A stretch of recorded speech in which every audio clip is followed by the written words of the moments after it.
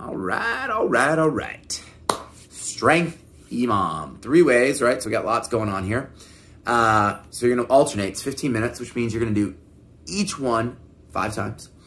The first minute, you're going to do 5 to 10 hang power cleans, right? And so remember, we're back at home. So 5 to 10 is the suggested rep range.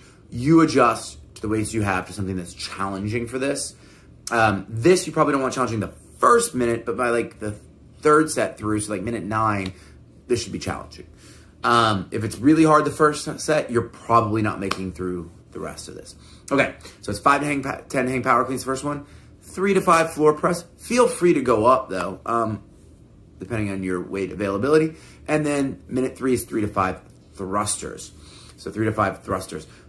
Everything here is essentially best done with a dumbbell or a barbell, right?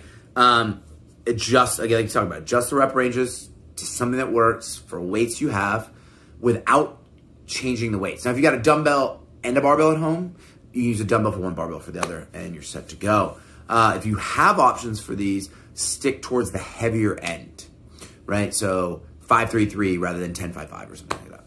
All right, so if you don't have a dumbbell or a barbell, and I'll use kettlebell, minute 1, you'll do kettlebell sumo deadlift high pull.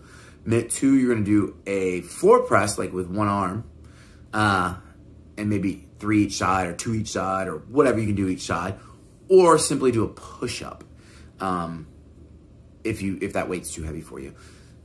Minute 3, then, with a kettlebell, you would do one-arm thrusters. If that thruster is too heavy, goblet squats. All right, have fun. Questions, let me know.